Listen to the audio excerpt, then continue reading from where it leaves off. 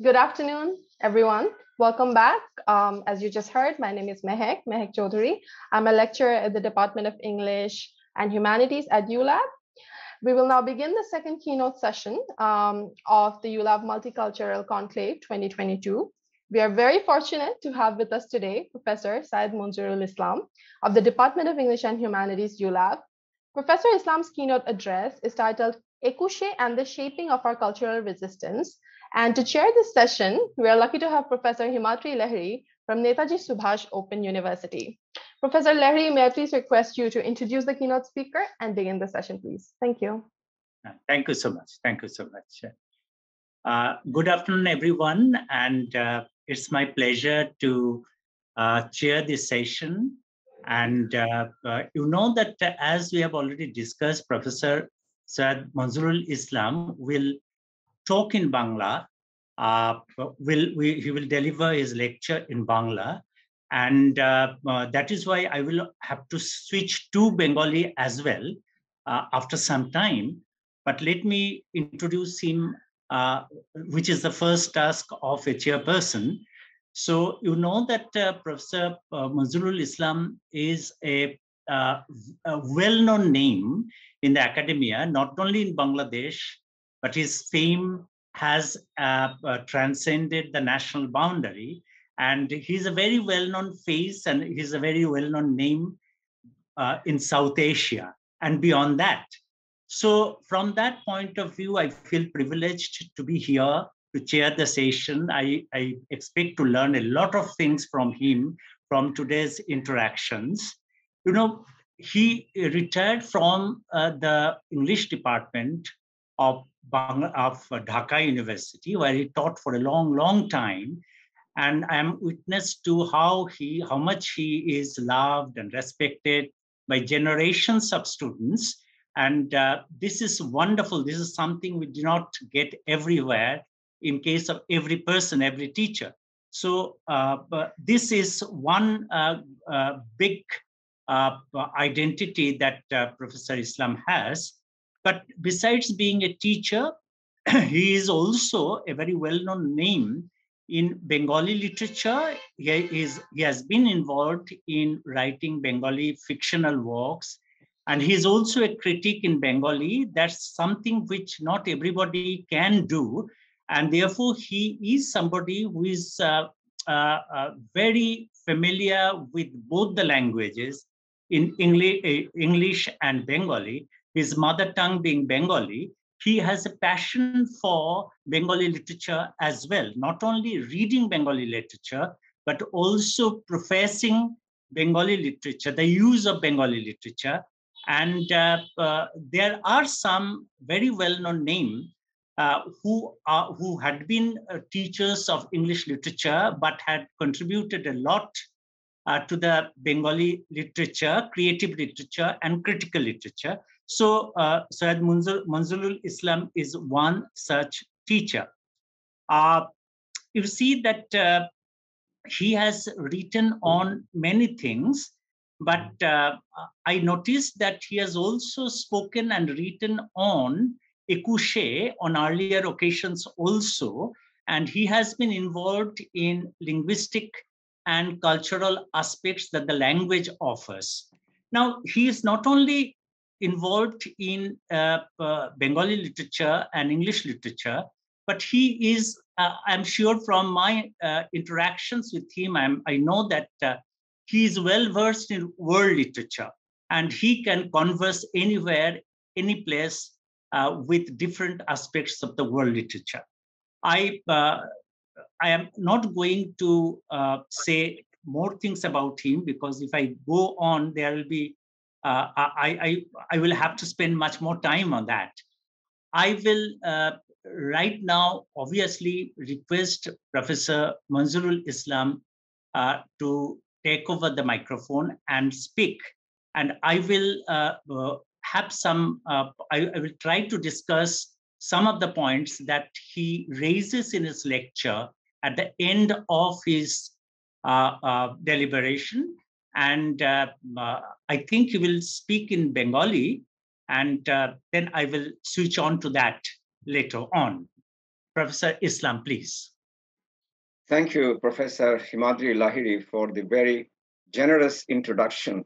I don't think I deserve all the praise that you have given me, but it's nice to connect with you. Good afternoon to all the participants who are here to listen to the lecture. As I said in the beginning, if you have missed it, let me repeat. I'll speak in Bangla because that's quite fitting on the occasion. But I'll keep an avenue open for anyone to participate in the discussion, in the sense, if you do not understand my lecture, then you can send me a few questions at the end, and you will ask. I'll definitely make a recap of what I have said in English, so that way we are not left behind. I'll take about 10 to 15 minutes to say what I want to say today. তো যেটা আমি শুরু করছি বাংলায়, যে আলোচনাটা আমি দুটো ভাগে ভাগ করে নিব। আমার আলোচনাটার শিরোনাম আপনারা হয়তো শুনেছেন, যে সাংস্কৃতিক প্রতিরোধ একটা আন্দোলন হয়েছিল 52 সাল থেকে শুরু হয়েছিল আমাদের দেশে। তারও আগে থেকে বলা যায়, কারণ পাকিস্তান নামক রাষ্ট্রটি যখন আমরা অধীনস্থ হয়ে গেলাম, আমাদের বুঝতে খুব বাকি ছিল না 47 সালের অগাস্ট মাসের কয়েক মাস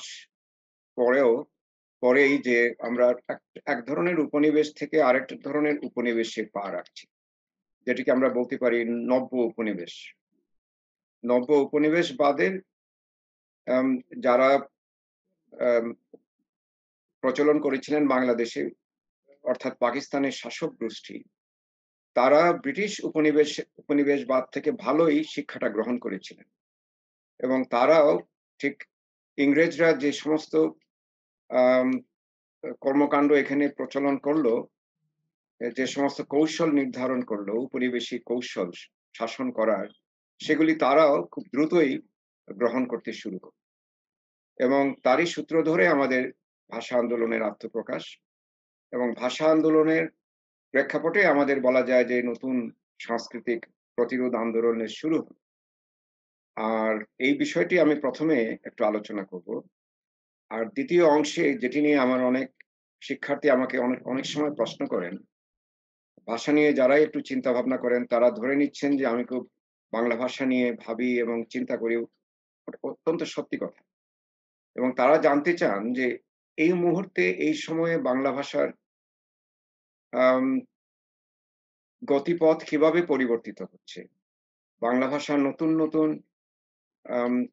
বলা যায় যে ঝুঁকির সম্মুখীন হচ্ছে, আবার সম্ভাবনারও সম্মুখীন হচ্ছে, এগুলি কিভাবে বাংলা ভাষা আত্মস্থ করছে, এই বিষয়গুলি আমাদের একটু প্রয়োজন জানার। বিশেষ করে এখন তো আমাদের একটা দৃশ্য মাধ্যমের সংস্কৃতি বা দৃশ্য সংস্কৃতির প্রকাশ প্রচন্ডভাবে ঘটছে।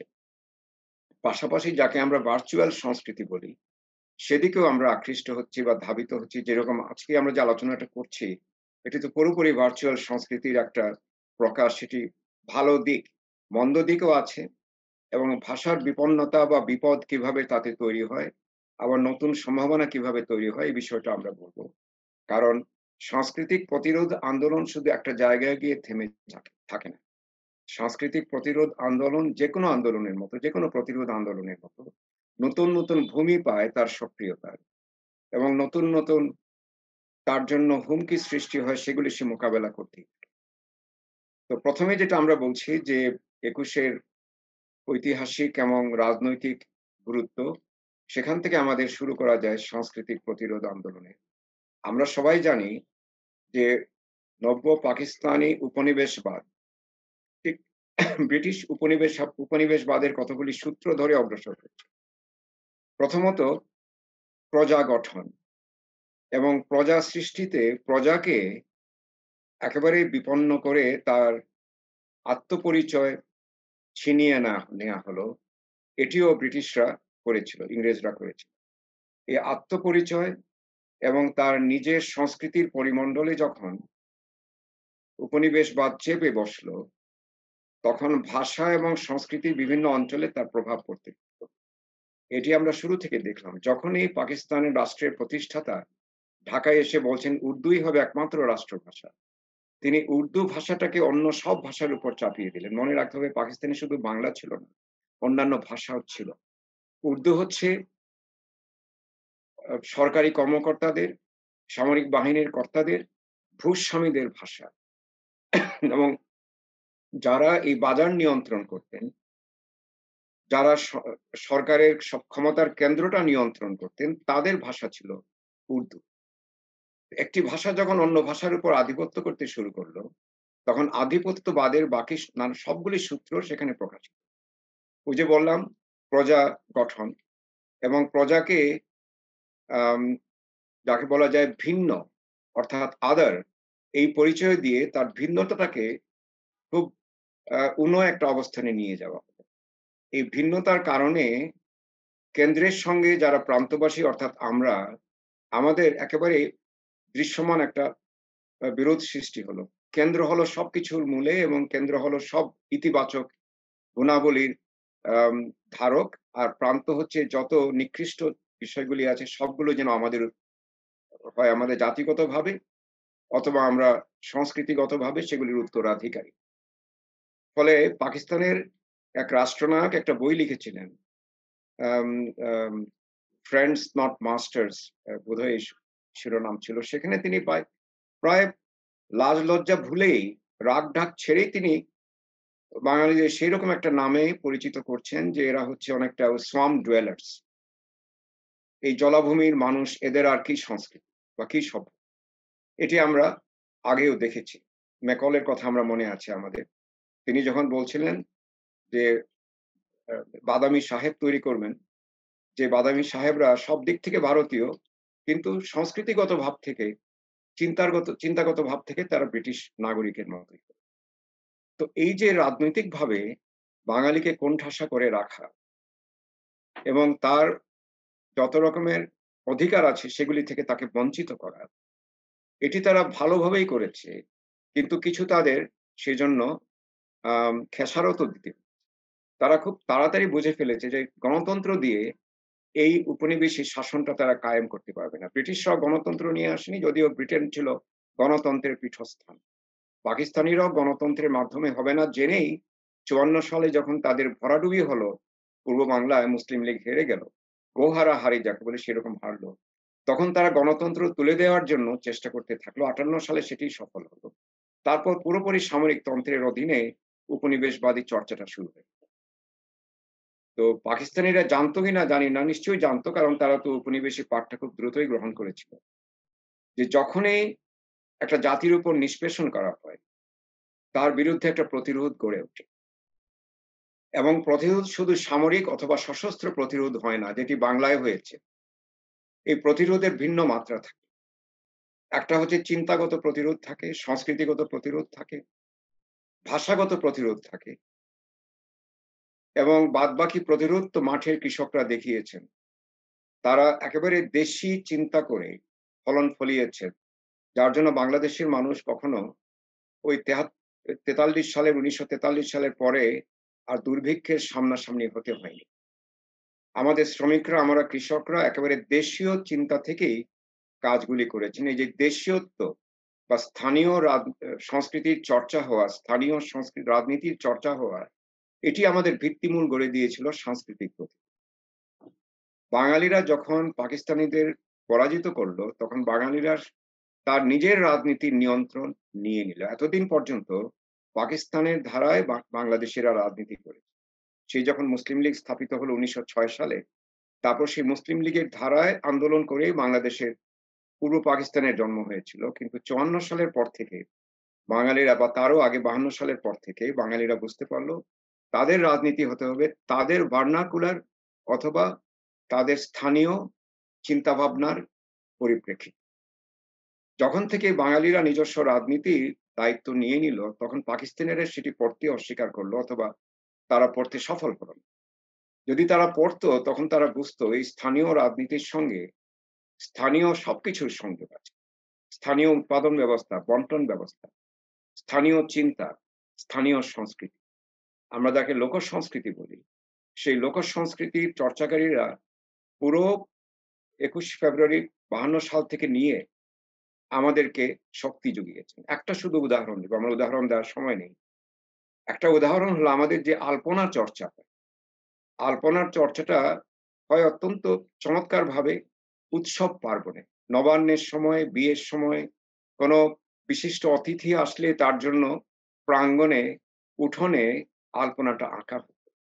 আলপনা আঁকা হয় নবান্ন চালে, চালের গুঁড়া ভিজিয়ে। সে আলপনাটা হচ্ছে আমাদের গার্হস্থ্য সংস্কৃতি, আমাদের আতিথেয়তা উদযাপন সংস্কৃতির একটি অত্যন্ত চমৎকার প্রকাশ। এর পিছনে যদি রাজনীতি থাকে সেটি এত দূরবর্তী, সেটিকে প্রধান করা যায় না, সংস্কৃতিটাই প্রধান।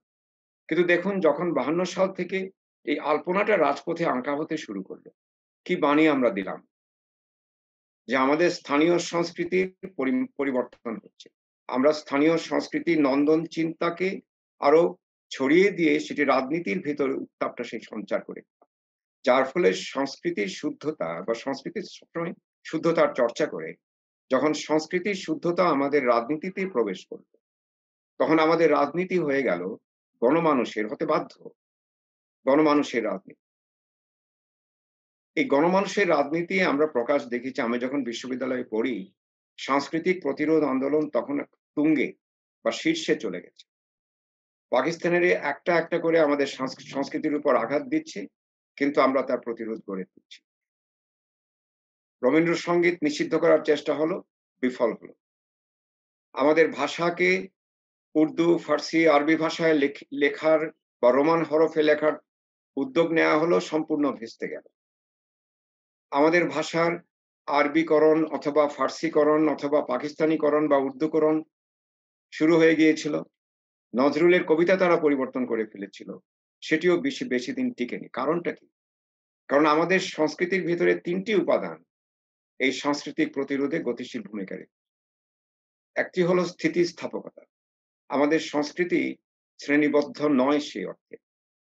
যদিও আমরা উচ্চ এবং নিম্ন সংস্কৃতির বলে একটা জিনিস কিছুদিন আধুনিকতার প্রভাবে, ওই পশ্চিম থেকে আসা আধুনিকতার প্রভাবে উচ্চ সংস্কৃতির নিম্ন সংস্কৃতির একটা চর্চা হয়েছিল, ছোটখাটো চর্চা।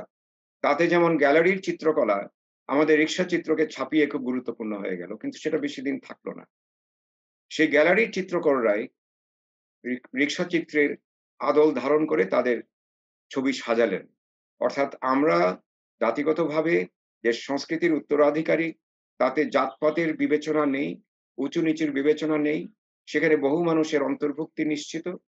অন্তর্ভুক্তিমূলক সংস্কৃতি বলতে যাকে আমরা বুঝি, সেটি আমাদের গ্রামের সংস্কৃতি, এবং গ্রামের সংস্কৃতির সঙ্গে আমাদের এখনো শহুরে মানুষের সংযোগটা প্রবল। এখনো আমরা ঈদে পার্বণে গ্রামে যাই, গ্রামে গেলে আমাদের মনে হয় আমরা বোধহয় তীর্থভূমিতে এসেছি। এই যে বোধটা আমাদের, এই বোধটা আমাদেরকে আবার এই সময়ে সংস্কৃতির ক্ষেত্রে ব্যাপক পরিবর্তনের সাহায্য করেছে। এখন আমাদের আধুনিক গান, যেটি পশ্চিমের ধারা থেকে আসেনি, আমাদের এই মোটামুটি বলা যায় যে শহর কেন্দ্রিক সংস্কৃতির একটা প্রকাশ ছিল আমাদের আধুনিক গান। সেটি বেশ কিছুদিন চলেছে, ভালোই চলেছে। এখন আধুনিক গানের ভিতরে আমাদের লোকসঙ্গীত ঢুকে পড়ছে। আমাদের ব্যান্ড মিউজিক, যেটা পশ্চিম থেকে আমরা গ্রহণ করেছি, তার ভিতরে আমাদের লোকসংস্কৃতি প্রবেশ ঘটে গেছে। লোকসংস্কৃতি সম্পর্কে যে একটা নিম্নবর্গীয়তার চিন্তা ছিল, সেটি একেবারেই নির্বাসনে চলে গেছে। কাজে সংস্কৃতির স্থিতিস্থাপকতার আমাদের গুরুত্ব। দ্বিতীয় হচ্ছে সংস্কৃতির অন্তর্ভুক্তিমূলকতা, অর্থাৎ অন্তর্ভুক্তির চিন্তা। এই সংস্কৃতিতে সবাই একেবারে আমন্ত্রিত। আমি আগেই বলেছি যে আমাদের নববর্ষের যে সংস্কৃতিটা আমরা শহরে নিয়ে এসেছি, তার পিছনে একটা উদ্দেশ্য ছিল যে শহরের সংস্কৃতিতে আমাদের বিচ্ছিন্নতাবোধ প্রবল হয়েছে, জীবনযাত্রা আমাদের নিঃসঙ্গতা প্রবল হচ্ছিল। আমরা যখন দেখলাম যে গ্রামের সংস্কৃতিতে নিঃসঙ্গতা নেই, অথচ তারা নিঃসঙ্গ হওয়ার মতো সব রকম উপকরণের ভিতরে আছে, তাদের ভিতরে একজন থেকে একজনের দূরবর্তী অবস্থান নেই, সেখানে সবাই সবার পাশে দাঁড়াতে পারে। গ্রামে ধনী দরিদ্র বিভাজন আছে, কিন্তু তাতে দুই শ্রেণীর মাঝখানের দূরত্বটা দুই মেরুর দূরত্বের মতো নয়, সেখানে আদান প্রদানটা আছে। সেই আদান প্রদানের সংস্কৃতি যাকে আমি বলি, সেটি নিশ্চিত করার জন্য শহরের মানুষজন এই আধুনিকতার আঘাতে, এই যান্ত্রিক সভ্যতার আঘাতে যখন বিপন্ন হচ্ছে, তখন নববর্ষকে নিয়ে এসে একটা উদযাপনের সূত্র করে দিয়েছে, এবং নববর্ষের উদযাপনে সবাই আমন্ত্রিত। সেই আমন্ত্রণমূলক সংস্কৃতি, যাকে সবাই অন্তর্ভুক্ত, সেটি আমাদের সাংস্কৃতিক প্রতিরোধটাকে খুব গতিশীল করে দিয়েছে। আমি পাকিস্তানে একবারই শুধু গিয়েছি, এবং পাকিস্তানের কয়েকজন সংস্কৃতি কর্মী, কয়েকজন স্থপতি, চিত্রশিল্পী, চিত্রশিল্পের শিক্ষক, তাদের সঙ্গে আমার ঘনিষ্ঠ আলোচনা হয়েছে। আমি দেখতে পেয়েছি তারা বাংলাদেশের এই সংস্কৃতির অন্তর্ভুক্তি তাকে অত্যন্ত গুরুত্ব দিয়েছে। পাকিস্তানের সংস্কৃতিতে গ্রামের মানুষের মোটামুটি প্রবেশ নেই বললেই চলে। গ্রামের মানুষ তাদের সংস্কৃতি নিয়ে অন্য জায়গায় আছে, শহরের মানুষ সংস্কৃতি নিয়ে অন্য জায়গায় আছে, এবং বৃত্তের শ্রেণীর বিভাজনটা আমি সেই দেশে অনেক বেশি তীব্র দেখতে পেয়েছি, আমাদের দেশে ততটা তীব্র নয়। যার ফলে যখন আন্দোলনের ডাক এসেছে তখন ধনী দরিদ্র সবাই একটি আন্দোলনে যোগদান করেছেন। আমাদের স্বাধীনতা আন্দোলনটা এত ব্যাপকভাবে জনগ্রহণমূলক কিভাবে হলো? কারণ প্রত্যেকেই সেখানে অন্তর্ভুক্ত হতে চেয়েছেন, প্রত্যেকেই নিজস্ব সংস্কৃতিটাকে রক্ষা করতে চেয়েছেন। এই সংস্কৃতি প্রত্যেকের, সেখানে শহুরে এবং গ্রামীণ এই বিভাজনে আমরা কখনো যাইনি। তৃতীয় হচ্ছে এই সংস্কৃতির ভাষা, এই প্রতিবাদের ভাষা বলে আমরা যেটাকে বলি, সে দেখুন প্রতিবাদের ভাষা ২১-এর পর নানানভাবে ছড়িয়ে গিয়েছে। চিত্রকলায়, আমাদের চলচ্চিত্রে,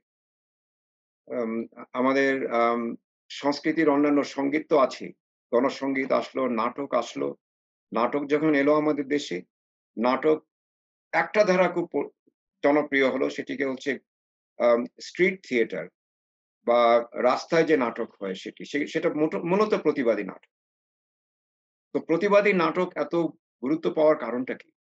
কারণ নাটকের ভাষায় ওই ২১শে ফেব্রুয়ারি যে সাংস্কৃতিক প্রতিরোধের জন্ম দিয়েছিল তারই প্রকাশ বহুদিন তারা রেখে দিয়েছে। আমি আগেও বলেছি, প্রতিরোধ আন্দোলন একটা জায়গায় এসে তামাদি হয়ে যায় না। তার হয়তো একটা আপাত দৃশ্যমান তার উদ্দেশ্য চরিতার্থ হয়েছে, তার উদ্দেশ্যটা সার্থক হয়েছে, তারপর সেটি হাত গুটিয়ে বসে থাকবে তা নয়, এই প্রতিরোধ অন্য কোনো প্রতিরোধে রূপান্তরিত।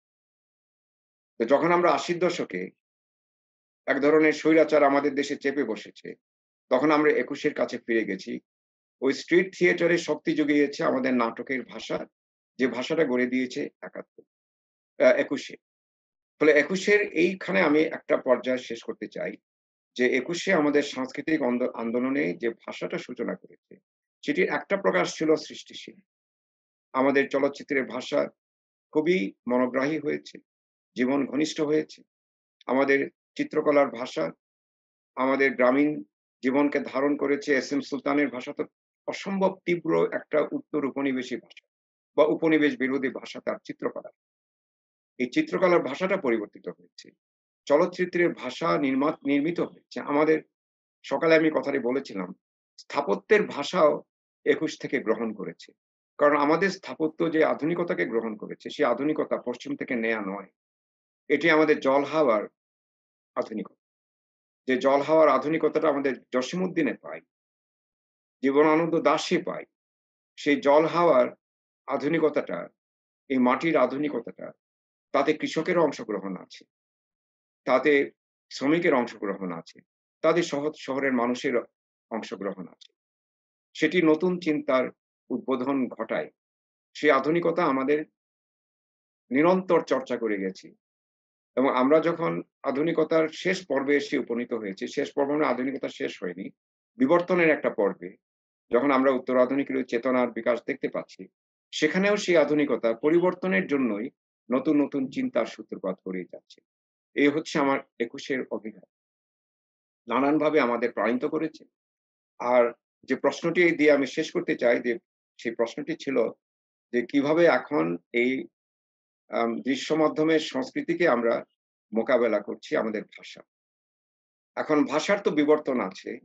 ভাষা তো সাধারণত আমরা জানি যে মুখের ভাষা, কিন্তু অনেক ভাষাই তো আছে, ইঙ্গিতের ভাষা তো আছে।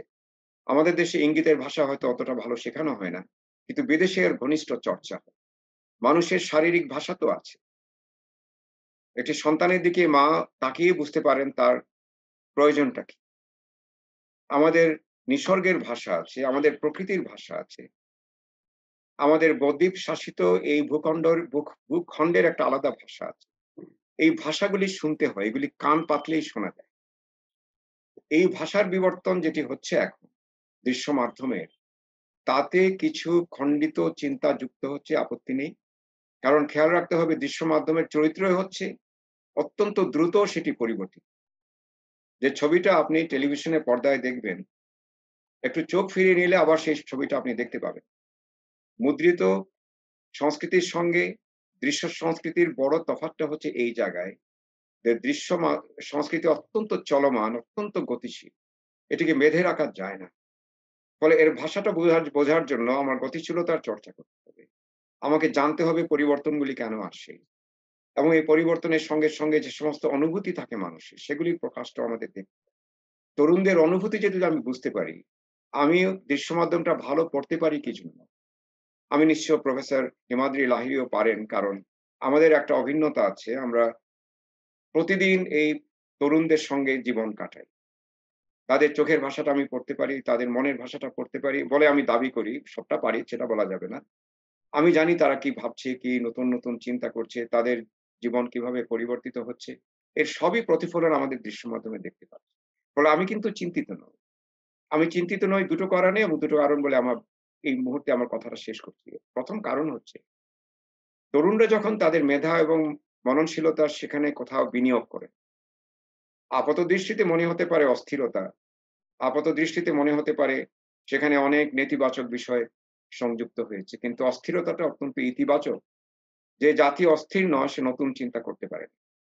যে জাতি অস্থির নয় সেই জাতি কখনো পরিবর্তন কামনা করে। তো আমাদের যদি নতুন চিন্তা জাগ্রত হয়, যদি পরিবর্তনটা আমরা ইতিবাচকের দিকে নিতে পারি, তাহলে তো ভাষাকে আমরা আবারই রক্ষা করব। দ্বিতীয় হচ্ছে, এই তরুণরাই ভাষা নিয়ে সবচেয়ে বেশি ব্যতিব্যস্ত। একদিকে ভাষার বিবর্তন হচ্ছে, অনেক দূষণ হচ্ছে, আমি স্বীকার করি। অনেক নতুন অপভাষার সৃষ্টি হচ্ছে, অপসংস্কৃতির মাধ্যম যে ভাষা, সেই ভাষাও চর্চা হচ্ছে, এবং অসুয়ার চর্চা হচ্ছে। মানুষের কুৎসা রটনার একটা চর্চাও আমি ভাষার মাধ্যমেই দেখতে পাচ্ছি। কিন্তু এই আবর্জনাটা একটা জিনিস ইঙ্গিত দেয় যে ভাসতে ভাসতে আসছে, মানে স্রোতটা যত প্রবল হবে সেগুলি ভেসে যাবে। এখন আমি যদি সংস্কৃতিকে একটা স্রোতের মতো কল্পনা করি, তা তো বটেই, সংস্কৃতি তো স্রোত, প্রবহমান সবসময় সব সংস্কৃতি, তাহলে সেই সংস্কৃতির মধ্য দিয়ে সেটি ভেসে যাবে, এ নিয়ে আমার কোনো চিন্তা নেই। ফলে শেষ কথাটি আমি বলি এইভাবে যে, একুশের আজকে যেটা আমাদের অবস্থানে আছি, তাতে আমাদের একুশের চিন্তাগুলিকে ধারণ করতে হবে। অর্থাৎ সাংস্কৃতিক প্রতিরোধ এখন আমাদের প্রয়োজন আছে। সেটি আমাদের নিজস্ব স্বকীয়তার জন্য, সেটি আমাদের জীবনযাত্রাকে একটা নান্দনিক মাত্রা দেওয়ার জন্য প্রয়োজন। এটি আমাদের অত্যন্ত প্রয়োজন। এটি আমাদের নানান ধরনের কুপমণ্ডূকতার বিরুদ্ধে দাঁড়াবার জন্য প্রয়োজন। নানান অপপ্রচার, নানান উগ্রবাদ, সেগুলির পিছনে বিরুদ্ধে দাঁড়াবার জন্য এটি আমাদের প্রয়োজন। পাশাপাশি আন্তর্জাতিক মাতৃভাষা দিবসের যে প্রধান বিবেচনা, সবগুলি মাতৃভাষাকে সুরক্ষা দেয়া, সেই কাজটা যেন আমরা করে যাই। আমরা বহুদিন ২১-এর পর ভুলেছিলাম যে আমাদের দেশে আরো মাতৃভাষা আছে। সেটি আমরা ক্রমান্বয়ে বুঝতে পারছি। এখন স্কুলের পাঠ্যপুস্তক রচিত হচ্ছে মাতৃভাষায়। এই চর্চাটা আরো ব্যাপৃত হোক, এবং মাতৃভাষা যাদেরই আছে, বাংলাদেশের যেকোনো মাতৃভাষা যারাই আছেন, তাদের জন্য সমান অধিকার থাকে। ওই যে বললাম, আমাদের সংস্কৃতির ভিতরে মূলকতা সবচেয়ে গুরুত্বপূর্ণ, এবং সবাই উদযাপনে শামিল হওয়ার জন্য বাংলা ভাষা সবসময় একটা দাবি জানায়, একটা ডাক দিয়ে যায়। সেই সবাই যদি উদযাপনে শামিল হয়, যদি প্রত্যেকের মাতৃভাষার বিপন্নতা থেকে রক্ষা পায়, যদি সব মাতৃভাষার শক্তি এই ২১-তে জড়ো হয়, তাহলে আমাদের সাংস্কৃতিক প্রতিরোধটা যেকোনো বৈশ্বিক পরিমণ্ডলেও আমরা নিতে পারি। আমাদের নিজস্বতা বজায় রেখে আমরা পৃথিবীকে আমন্ত্রণ জানাতে পারি। কারণ আমাদের সুরক্ষা কবচটা, আমাদের বর্মটা ২১-এই তো যোগান দিবে। আপনাদের সবাইকে ধন্যবাদ এতক্ষণ আমার কথা শোনার জন্য। যদি কেউ বাংলা বুঝতে অসুবিধা হয়ে থাকে, আমাকে বললে আমি ৩ মিনিটের জিনিসটা বুঝিয়ে দিতে পারবো।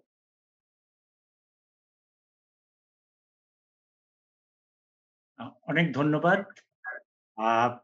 কারোর কি কিছু অসুবিধা আছে যে উনি তাহলে বাংলায় কিছুক্ষণের মধ্যে, অল্প সময়ের মধ্যে উনি মূল প্রশ্নগুলো, মূল বক্তব্যগুলো উনি বলে রাখবেন, সামারাইজ করে দেবেন। এরকম যদি কেউ থাকেন, চ্যাট বক্সে লিখতে পারেন। আর আমরা এগোতে থাকি। ইন দ্য মিন টাইম আমি অনেক ধন্যবাদ জানাই প্রফেসর ইসলামকে, এই অসাধারণ কম সময়ের মধ্যে এত সুন্দরভাবে একটা গোটা ইতিহাসের এবং সাংস্কৃতিক পরিমণ্ডলকে তুলে ধরেছেন এত সুন্দরভাবে।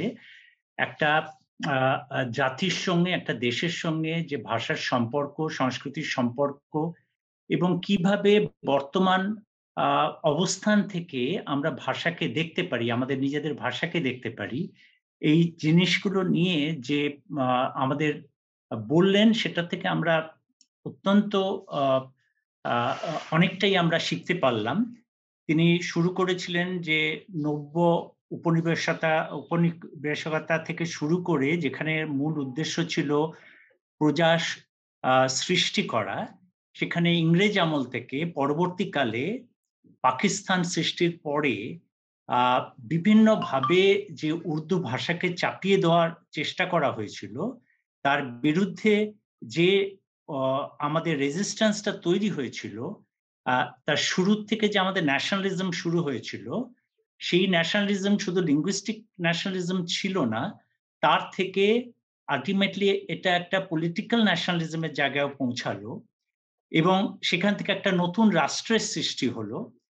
এই সুন্দর যে রাষ্ট্র সৃষ্টির পরেও যে আমাদের যে ভাষা যে আধুনিকতা প্রবর্তন করেছে, নিয়েছে, সেটা সবটাই হচ্ছে বিদেশি নয়, আমাদের অনেকটাই নিজস্ব যে জল হাওয়া থেকে পাওয়া যে আধুনিকতা, যেখানে ভাষার অবদান আছে, যার আমরা ম্যানিফেস্টেশন বিভিন্ন জায়গায় পাই, যেমন আর্কিটেকচারের কথা উনি বলছিলেন।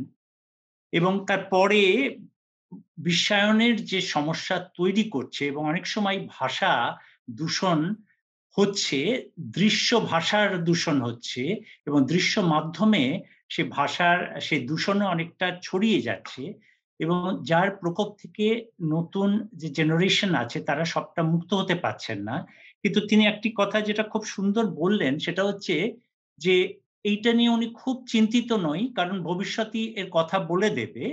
আমরা আমাদের মতো করে বর্তমান জায়গা থেকে নতুন ধরনের প্রতিরোধ কিভাবে তৈরি করতে পারি, যার একটা নান্দনিক একটা দিক আছে, যার অন্যান্য প্রয়োজনীয় দিক আছে, যেমন আমাদের বিভিন্ন রকম এক্সট্রিমিজমের আমরা প্রকোপ দেখতে পাচ্ছি, ইত্যাদি ইত্যাদি। সেগুলোর জায়গা থেকে ভাষাকে নতুন করে তুলে ধরা, রেজিস্ট করা, এই সমস্ত জায়গা, এই সমস্ত ব্যাপার নিয়ে গোটা একটা সময়কে, একটা 50, 60, 70 বছরের একটা জায়গা তিনি আমাদের সামনে তুলে ধরেছেন। এখন আমি এর অধিকাংশ ওনার বক্তব্যের সঙ্গেই আমি একমত, এবং তার সঙ্গে সঙ্গে আমি দুই একটা কথা, আমার কথা আমি কিছু বলতে চাই। প্রফেসর ইসলামও আমাকে বলেছিলেন কিছু কথা বলবার জন্য। আমি যেহেতু এই বিষয়ে খুব পারদর্শী নই, সেহেতু হয়তো খুব বেশি বলতে পারবো না, কিন্তু যেটুকুন আমার মনে হয়েছে, আমার অবজারভেশনস আছে, সেই জায়গা থেকেই আমি বলবার চেষ্টা করছি। ভাষা আমরা যখন পড়ি, আমরা যখন তার মাধ্যমে চর্চা করি, আমরা সবসময় মাথায় রাখবার চেষ্টা করি যে একটা ভাষা অন্য ভাষা থেকে দূরে নয়, পরপর পরপর পাশাপাশি আমাদের অবস্থান করে, একটা থেকে আরেকটাতে আমরা যাই, একটা আদান প্রদান চলে। কিন্তু সমস্যা তখনই তৈরি হয় যখন একটি ভাষা আরেকটি ভাষার উপরে চাপিয়ে দেওয়া হয়, এবং সেটা অনেক সময় একটা রাজনৈতিক জায়গা থেকে করা হয়, একটা নেশন স্টেটের পয়েন্ট অফ ভিউ থেকে করা হয়। আমরা ইংরেজদের শাসন থেকে মুক্ত হয়েছি, তার প্রভাব যে আমরা এখনো সবটা ঝেড়ে ফেলতে পেরেছি তা নয়, আমাদের স্বকীয়তাটা আমরা যে এখনো তৈরি করতে পেরেছি তা নয়, কিন্তু তার চেয়েও বড় যেটা একটা সমস্যার জায়গা তৈরি হচ্ছে, যেটা পোস্ট কলোনিয়ালিজম অনেক সময় বলে থাকে, যে একটা নেক্রোপলিটিক্যাল একটা এনভায়রনমেন্ট তৈরি করা হচ্ছে, যার মধ্যে একটা বড় জায়গা হচ্ছে যে ভাষার জায়গাটা, একটা ল্যাঙ্গুয়েজের জায়গাটা।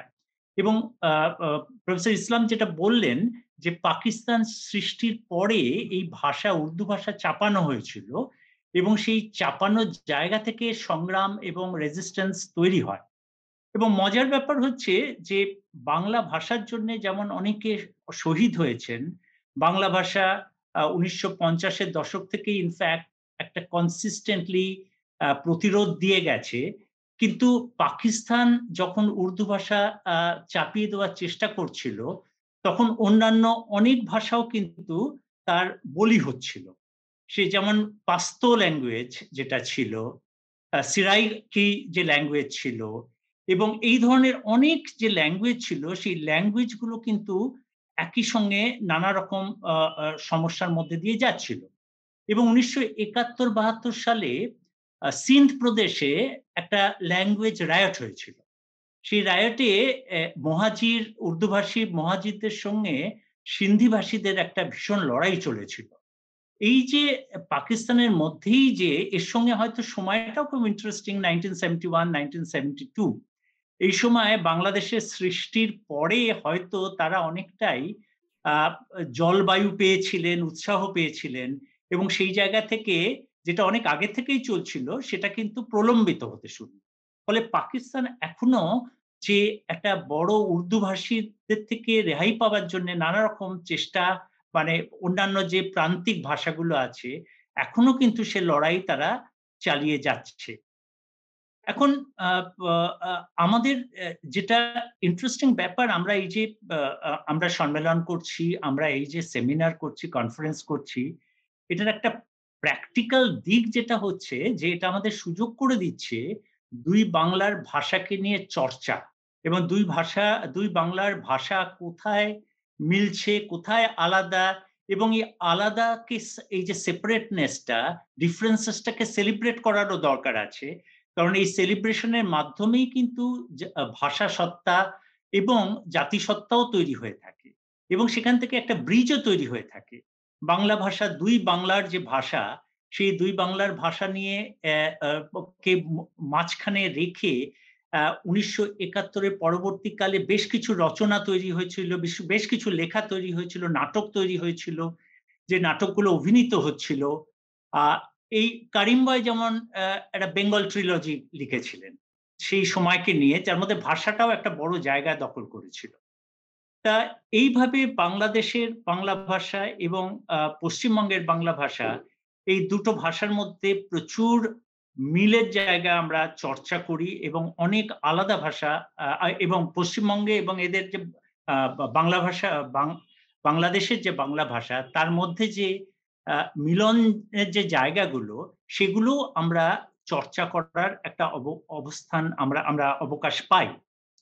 এখন একটা প্রধান পার্থক্যের জায়গা আমার যেটা মনে হয়, যে বাংলাদেশে যে বাংলা ভাষার চর্চা করা হয় সেখানে অনেকটা সুযোগ আছে, কারণ সেখানে ওই ভারতবর্ষের মতো একটা ফেডারেল স্ট্রাকচার, যে ফেডারেল স্ট্রাকচারের মধ্যে অনেকগুলো প্রদেশ আছে এবং অনেকগুলো ভাষা আছে, সেই ভাষার মধ্যে থেকে বাংলা ভাষার যে অবস্থান, সেটা অনেক বেশি হিন্দি ভাষার সঙ্গে, অনেক বেশি আসামে যে ভাষা বলা হয় অসমিয়া ভাষা, উড়িয়া ভাষা, তার সঙ্গে একটা ট্রাফিক সমানে চলতে থাকে।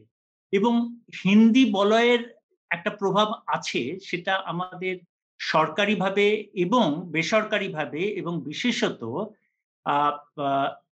বলিউড ফিল্মসের মাধ্যমে এটা ভীষণভাবে পশ্চিমবঙ্গে ঢুকে গেছে। এবং আমাদের প্রাত্যহিক জীবনে যে আমরা ভাষা ব্যবহার করি, তার মধ্যে হিন্দি ভাষার যে শুধুমাত্র কথা আসছে তা না, ইন্টোনেশন চলে আসছে তার মধ্যে।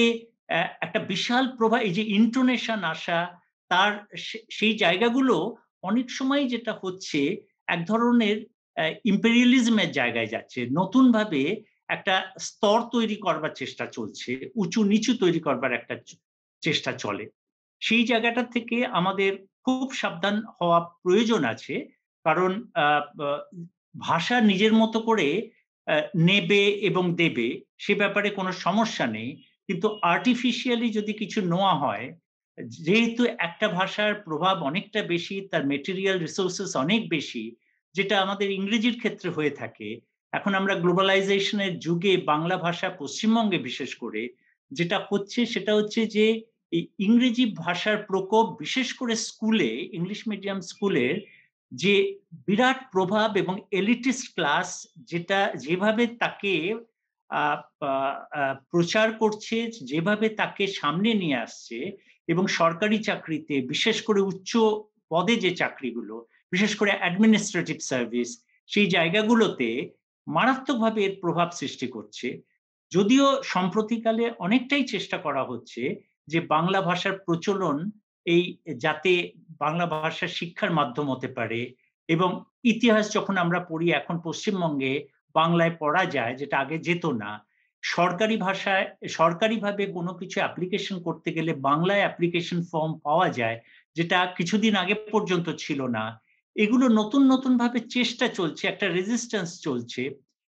কিন্তু তারই সঙ্গে যে খুব প্রতাপশালী যে শ্রেণী আছে যারা ইংরেজি ভাষায় গুরুত্ব দিয়ে থাকেন, বাংলা ভাষা জানাকে একদম ভীষণভাবে অপছন্দ করেন, এই রকম যে একটা শ্রেণী আছে, সেই শ্রেণীর প্রভাব থেকে আমাদের মুক্ত হওয়ার সময় কিন্তু এখন অবশ্যই এসছে।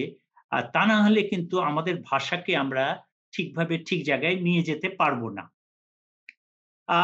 সম্প্রতিকালে এরই সঙ্গে সঙ্গে পশ্চিমবঙ্গে আমি কতগুলো জিনিস দেখতে পাচ্ছি, সেটা একটু শেয়ার করতে চাইছি।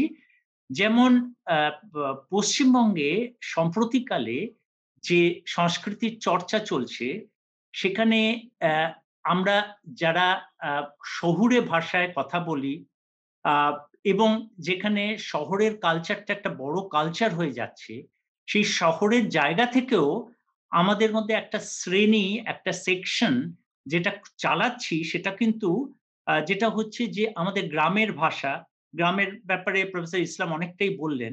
আমাদের গ্রামের ভাষা, যেমন ধরুন পুরুলিয়ার ডায়ালেক্ট, পুরুলিয়ার ডায়ালেক্টে আপনার কবিতা রিসাইটেশন করা হচ্ছে, হ্যাঁ, পুরুলিয়ার ডায়ালেক্টে গান গাওয়া হচ্ছে এবং সেটা পপুলার কালচারের একটা অংশ হয়ে যাচ্ছে ক্রমশ। এবং এই যে প্রান্তিক অঞ্চলের যে ভাষাগুলো, বীরভূম বা বাঁকুড়া কিংবা পুরুলিয়া, যার একটা নিজস্ব কালচার আছে যে অঞ্চলের, সেই কালচারের হয়তো মিক্সড কালচার, সেই কালচার কিভাবে আমাদের সামনে আসতে পারে, একটা মেইন স্ট্রিমে হতে পারে, ফোরগ্রাউন্ডেড হতে পারে, সেই জায়গায় কিন্তু আমরা একটা বড় রকম আমরা অভিযান চলছে, সেটা কিন্তু আমরা বুঝতে পারছি। এবং সেখানে ডায়ালেক্ট, বাংলার বিভিন্ন যে ডায়ালেক্ট, মুর্শিদাবাদের ডায়ালেক্টে নাটক হচ্ছে, সেখানে সিনেমা ফিল্মের মধ্যে আমরা তার প্রভাব দেখছি। এগুলো আমরা ভীষণভাবে দেখতে পাচ্ছি। অর্থাৎ একদিক থেকে গ্রাম, একদিক থেকে নিম্ন শ্রেণী, এলিটিস্ট শ্রেণী, অনেকেই এই নিম্ন শ্রেণীর ভাষাকে তুলে নিয়ে তার মাধ্যমে সাহিত্য চর্চা বা রেসিটেশন এগুলো করবার চেষ্টা করছে। এখন প্রশ্ন হচ্ছে যে এটা কতখানি আর্টিফিশিয়াল এবং কতখানি আমরা প্রাণ থেকে এই জিনিসটা করবার চেষ্টা করছি। ভাষা আন্দোলন বা ভাষা দিবসের একটা স্পিরিটই তো এই যে শুধু একটা ভাষাকেই গুরুত্ব দেওয়া নয়, তার সঙ্গে অন্য অনেক যে ভাষাগুলো আছে, ছোটখাটো যে ভাষাগুলো আছে, সেই ছোটখাটো নানা রকম ভাষা, সেগুলোকেও যাতে আমরা গুরুত্ব দিতে পারি, তুলে আনতে পারি, এই জিনিসগুলোর একটা চেষ্টা চলছে, যেটা সৎ চেষ্টা। এটা যেন সাস্টেইন করে, এটা যেন একটা ইনক্লুসিভ কালচারের দিকে যায়, সেটা আমরা দেখব। সুতরাং ভালগারাইজেশন চলছে আমাদের। একদিকে যেমন গান ভীষণভাবে পপুলার কালচারে টুম্পা সোনার গান চলছে, সেভাবে কিন্তু আমরা অন্যদিকেও আমাদের অন্য যে কালচারগুলো আছে, গ্রামীণ কালচার, সেগুলোও কিন্তু তুলে আনার চেষ্টা চলছে। আরেকটি বড় ব্যাপার ছিল, একটা সময় আমাদের ছোটবেলা থেকে আমরা দেখেছিলাম যে ঘটি এবং বাঙাল, তার ভাষার যে দ্বন্দ্ব ছিল, সেই দ্বন্দ্বের জায়গা থেকে একটা সামাজিক যে টেনশন তৈরি হতো, সেই টেনশনটা এখন অনেকটা চলে এসছে দূরে, তার থেকে আমরা অনেকটা দূরে এসেছি।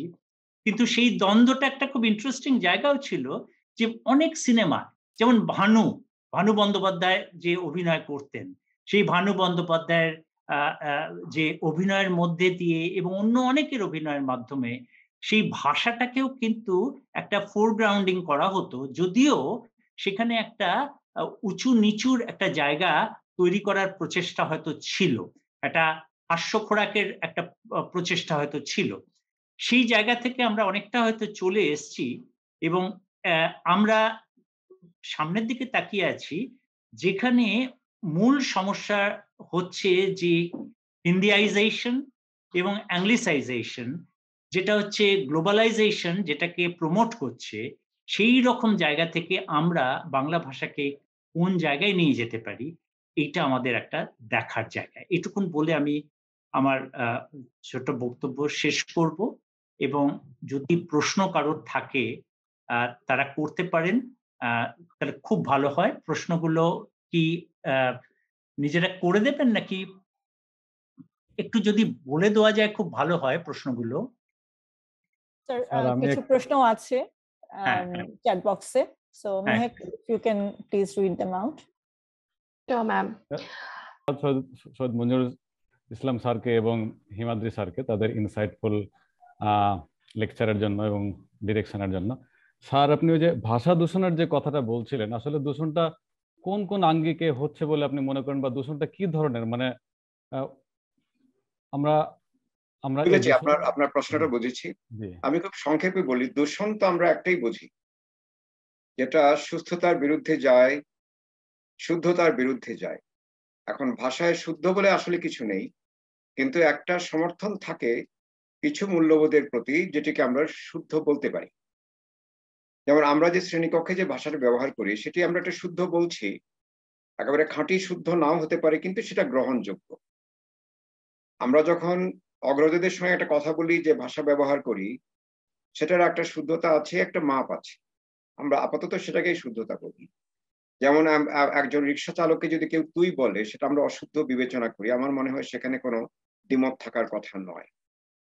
যে চর্চাটা মানুষের ভিতর একটা অসুন্দরের প্রকাশ ঘটায়, বা নিতান্ত একটা খামখেয়ালিতার সূচনা করে, যার কোনো অর্থ নেই, যাতে যারা তরুণ আছে তাদের প্রভাবিত হতে পারে, এই ধরনের ভাষা, যেমন আমাদের গালিগালাজ যেটা হয়, সেটি তো আমরা খুব সভ্যভাবে গ্রহণ করতে পারি না।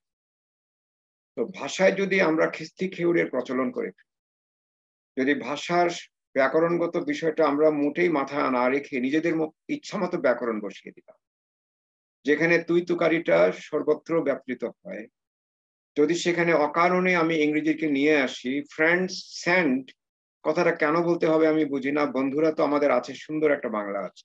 ফ্রেন্ডস বলতে তো আমার জিহ্বাটা আরো কষ্ট পায়। তো পাঠান তো আমরা বলছি সবসময়, সেন্ড করতে হবে কেন? তাহলে করতে কেন বলছি না? তাহলে পুরো ইংরেজিটা বলুন, আপত্তি নেই আমার, কিন্তু বাংলা ভাষার যে বিষয়গুলি প্রতিষ্ঠিত, সেগুলি বাদ দিয়ে আপনি কিছু চর্চা করছেন। আচ্ছা, কিছু মশালা দেবো আপনাকে, কেন মশলা কথাটা অসুবিধা রাখে? ছোটবেলা থেকে আমরা মশলাই শিখেছি, মশালা কবে থেকে আসে? এখন বিয়ের সময় বলা হয় সাদি সঙ্গীত, মানেটাকে আমি ঠিক বুঝলাম না। বিয়েটা করছে কে? সে কি শাদি করছে নাকি বিয়ে করছে? আপনি বলতেই পারেন শাদি, তাহলে ওই শাদির সঙ্গে যা যা আছে সেগুলি ব্যবহার করুন। আর যদি সঙ্গীতে বলবেন আপনি, তাহলে হিন্দির মতো করে সমস্তটা বাজিয়ে বলুন, আমার আপত্তি নেই। এই যে ভাষায় যে আমরা নানান ধরনের অপচর্চা সংযুক্ত করছি, এটি একটা পর্যায় পর্যন্ত আমরা মনে করি সেটা তারুণ্যের ভাষা হতেই পারে। যদি সেটি ক্রমাগত হতে থাকে, যদি এটি একটা ভাষার স্থান দখল করে নেয়, আর আপনি যদি তার পক্ষে নানান দোহাই দেন যে না, আমরা কলকাতার ভাষা থেকে আমরা আলাদা হবো, এটি আমাদের উপনিবেশিক, আমরা তো আলাদা আছিই সবসময়। আমি যখন কলকাতায় যাই, তখন আমার ভাষা শুনে তারা জানে যে আমি বাংলাদেশের মানুষ। কারণ কলকাতায় তো আমি কলকাতার ভাষার মানুষের মতো কথা বলি না। হিমাদ্রিদার সঙ্গে কালকে যখন আমি রাতে অনেকক্ষণ কথা বললাম, উনি তার মতো বলেছেন, আমি আমার মতো বলছি। আমি তার অনুকরণ করিনি, তিনিও আমার অনুকরণ করেন। আমি পানি বলি, আমি জল বলি না, কারণ আমাদের এখানে জলের, কিন্তু আমাদের জলবায়ু বলি, আমরা জলযান বলি। আমরা জলটাতে ব্যবহার করি না তা তো না। আমি আমার পশ্চিমবঙ্গের বন্ধুদের বলছি, দেখো আমরা জলও বলছি, পানিও বলছি, তোমরা জল বলে হয়তো কিছুটা কম বাংলা ভাষার চর্চা করতে পারছো। তো সেই তাছাড়া আমি বিহার পার হয়ে গেলে, কলকাতা পার হয়ে গেলে তো আমি পানি আমাকে বলতে হবে। এই যে আমাদের যে অকারণে হিন্দি, অকারণে ইংরেজির মিশ্রণ ঘটিয়ে একটা তথাকথিত স্মার্ট ভাষার চর্চা করা হচ্ছে, আমি মনে করি এটার শেষ পর্যন্ত কোনো নান্দনিক কোনো উদ্দেশ্য সাধিত হয় না। এটি কিছু মানুষের একটা বলা যায় চর্চাকে প্রতিষ্ঠা করে শুধু। এখন এক সময় হয়তো দেখা যাবে আমরা থাকবো না, আপনি থাকবেন সাকাবাদ, যখন দেখবেন হয়তো এই ভাষাতে সবাই কথা বলছে, তাহলে সেটাই হবে। কারণ বাংলা ভাষা তো নিরন্তর পরিবর্তিত হচ্ছে। চর্যাপদের বাংলা তো আর কেউ বলে না এখন, সেই ব্যবহৃত হয় না। ভাষার তো প্রত্যেক যুগেই বিবর্তন হয়। তো সেটি নিয়ে আমি শঙ্কিত নই। প্রাকৃতিকভাবে যেটি হয় সেটি অত্যন্ত গ্রহণযোগ্য। নদী তার প্রাকৃতিকভাবে ভাঙবে গর্বে, তার একদিক ভাঙবে আরেকদিক গর্বে, এটি তো নদীর চরিত্র। কিন্তু নদীতে যদি আমি সমস্ত ওই শিল্প দূষণ ছেড়ে দেই, তাহলে তো নদী দূষিত হয়। সেটি আপনি স্বাভাবিক বলতে পারবেন। বলতে পারবেন না এই স্রোত তো আছে, এই স্রোতটা কিন্তু ইন্ডাস্ট্রিয়াল ওয়েস্ট যাকে আমরা বলি সেটি এত প্রবলভাবে ছাড়া হয় যাতে ধারে কাছে থাকে না, তখন মনে হতে পারে এটা একটা স্রোত, কিন্তু এই স্রোত কিন্তু বিপজ্জনক, এই স্রোতে মাছ মরে যায়। আমি কি বোঝাতে পারছি আমি জানি না, এটি জন্য আমাকে অনেক নিন্দা শুনতে হয় যে আপনি একজন শুদ্ধবাদী। আমি বলি আমি মোটেও শুদ্ধবাদী না, আর তাছাড়া বাংলা তো আমার মাতৃভাষা না, সেই অর্থে আমার সিলেটি হচ্ছে মাতৃভাষা। Sir understood sir, well understood sir, I just wanted আমি তাই না? এখন আমি যে সিলেটি ভাষার চর্চা করি, এমনকি কলকাতায় আমার কিছু বন্ধু আছে সিলেটি, ওখানে গেলে আমরা যে ভাষায় কথা বলি শুনে মানুষ কেউ বুঝবে না যে আমরা কোন ভাষায় কথা বলছি, আর আমি পুরোনো দিনের সিলেটি বলি, ওই আধুনিকৃত সিলেটি বলি না, একেবারে পুরোনো। আমার তোরং খুলে সমস্ত শব্দ ব্যবহার করি যেটি এখানে বললে কেউ বুঝবে না। তো আমি যে এই যে আঞ্চলিক ভাষার চর্চা করছি এটা তো মোটেও দূষণ, কিন্তু আঞ্চলিক ভাষা যদি আমার নিজের ভাষাতে ঢুকিয়ে দিয়ে আমি সেটা গায়ের জোরে বলতে চাই, সেটি হচ্ছে একমাত্র ভাষা। সেটি আমিও বলতে চাই না কোনো ভাষাই একমাত্র, আমি বলছি সর্বজন গ্রহণযোগ্য একটা ভাষা যেটিতে কারো কোনো সমস্যা হয় না, যেটি আমাদের পারিবারিক এবং সাংস্কৃতিক চর্চাগুলির বিরুদ্ধে যায় না, এরকম একটা ভাষাকে আমরা শুদ্ধ বলে মেনে নিচ্ছি। কিন্তু সেটাও আপাতত গ্লোবালাইজেশনের জন্য হচ্ছে, একজন বলছেন Nowshin Ahsan, yes of course globalization, why should we be flowing with globalization? I mean, globalization should be taken in your own terms. You should not be swept aside and away by globalization. Globalization is an economic force, and if you are not careful, it will just take away all our economic strength as well. We should not be submitting to any one particular strain of global language. That's what I maintain. We must all preserve our own identities in terms of language, in terms of culture, and then we can have a conversation in which everyone will respect everyone. That's my point here. ঠিক আছে? Thank you so much, sir. Sorry, sir. সময় নেই বলে আমরা শেষ করে দিই এখন। ধন্যবাদ প্রত্যেককে, ধন্যবাদ। আর মঞ্জুরুল দাকে অনেক অনেক ধন্যবাদ, এত সুন্দর বললেন এবং একটা আলোচনা তৈরি হলো আপনার জন্য, অনেক ধন্যবাদ। ভালো লাগলো। যাক,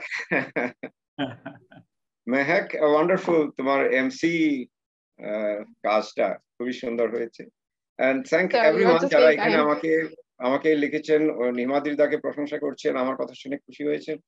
এগুলো একটু চিন্তা করতে হবে, কারণ আমরা তো বেশি দিন নেই, আমি তো অন্তত অস্তাচলের যাত্রী, কতদিন আছি সেটা একেবারে আমি বলতেই পারবো না, কিন্তু খুব যে বেশি দিন আছে তা বলা যাবে না। কিন্তু যারা এখানে শুনছে, আমি এখানে মেহেককে দেখতে পাচ্ছি, তো তৌফিক ওসমানকে দেখতে পাচ্ছি, আফরিন তাকেও দেখতে পাচ্ছি, এরা অনেক দিন থাকবে এবং ওদের তো এই ভাষাটা সামলাতে হবে। তো সেই জন্য আমি সবাইকে বলি, you must be very aware of your own language, of the strength of this language, of the creative potential of your own language, and the infinite number of things you can do with your own mother language. And mother languages should be the medium of all kinds of expressions, including higher education. I'll not see if and when Bangla or Chakma or any other language would be the language of higher education, but আমিও জানি হিমাদ্রিদা আমার সঙ্গে এক হবেন যে সেই দিনটা যদি আসে আমরা অত্যন্ত তৃপ্ত হব, যে একটা বৈশ্বিক ভাষা শিখবো, সেটা এমন ভাবে শিখবো যেন ওই ভাষাভাষীরা বুঝতে পারে বাবা এর সঙ্গে কিছু করা যাবে, এ তো আমার থেকে ভালো শিখে ফেলেছে। ঠিক ওই মাত্রায় শিখবো, কিন্তু মাতৃভাষাটা শিখবো যেভাবে মাতৃভাষা শিখবে, ওটাই আমার একমাত্র সবার কাছে একটা অনুরোধ। এবং আমি তৌসিফকে আমি ধন্যবাদ জানাই, ও জানে পিছনে থেকে অনেক কলকাঠি নাড়িয়েছে, খুব ভালো কাজ করেছে। এবং হিমাদ্রিদাকে আমি জানি সংসদ অথবা আরিফা বোধহয় হিমাদ্রিদা আপনাকে নিয়ে এসছেন, আমি যে আপনাকে আনুক আমি অত্যন্ত খুশি হয়েছি।